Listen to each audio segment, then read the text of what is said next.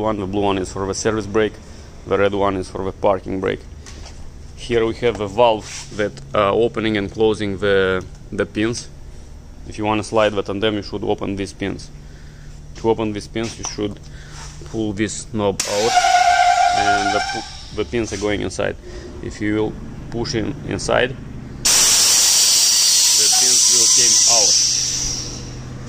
If the parking brake is applied, you will be able to open the pins. If the parking brake is released, you will not be able to pull out this knob, because you will have pressure in this line. When you will have pressure in this line, you will not be able to open the pins.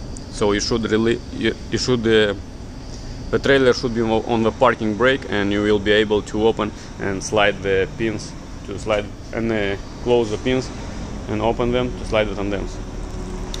So the parking brake should be applied if you want to open the pins and slide the tandem.